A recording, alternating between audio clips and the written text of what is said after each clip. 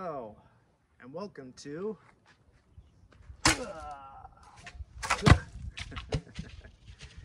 Magic Fallout production.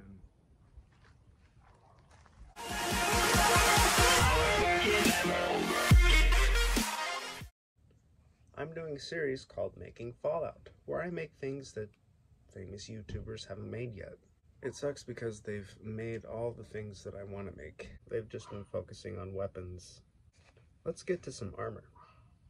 We're going to start off with wood armor. I think you can make it, and you can also find it in the Fallout series 76. I know just the bark. Thick oak. It's about an inch thick, so this might have some hope for it. It's heavy though, because, well, it's oak. In order to test and see how good this is. Okay, here's the setup. I put a styrofoam block to see if it penetrates. So we're going to use a 60-pound compound, and that most likely will happen.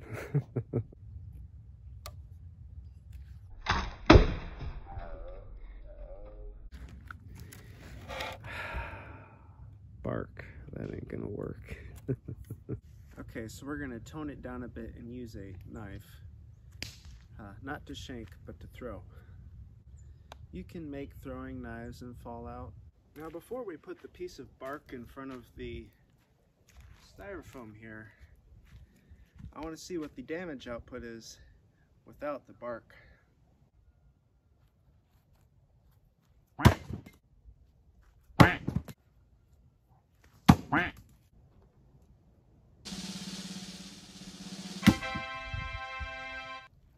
Well, it's stuck all the way.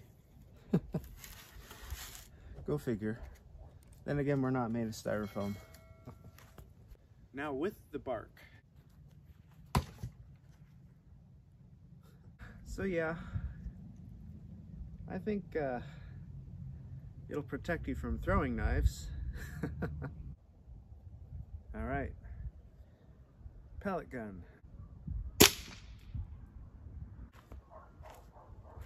Wow, nothing. I think it got lodged in there. I know what breaks wood. Hatchets.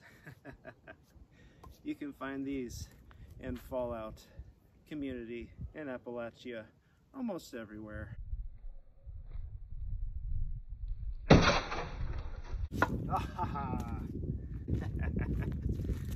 There we go. That's what I Nice. How about my scorched Deathclaw gauntlet I made years back?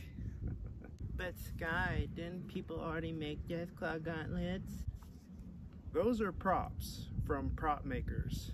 I make props that actually work. These right here, they're not EVA foam, they're not styrene plastic. These are deer antlers, and they shred surprisingly. They're pretty thick with keratin, and I think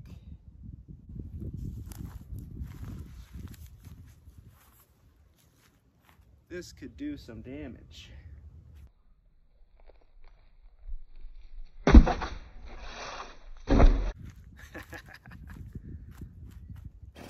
Now that's a lot of damage! Can this bark really be good armor? It's surprisingly good against melee.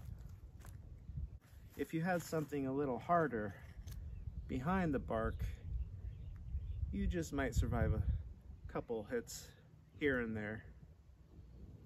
So, let's get to working on the armor. And results. Let me show you how I made it. First off, I used cheap vinyl leather because no way am I going to use my good leather. From behind, I just screwed the leather and hot glued it, and then on top of the leather that I screwed on the bark, some nice foam. So if I want to wear it without my coat, it won't scratch me. pretty loose. All I did was I just tied it on there.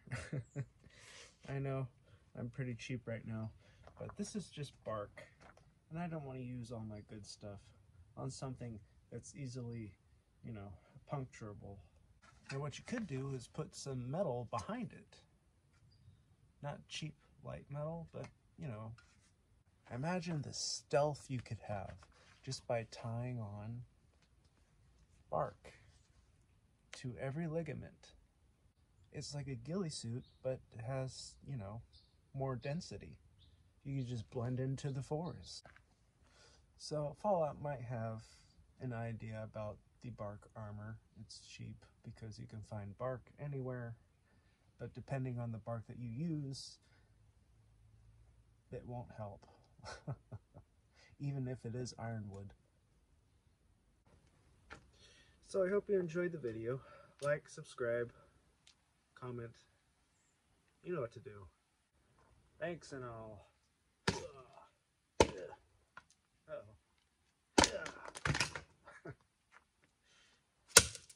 See you later.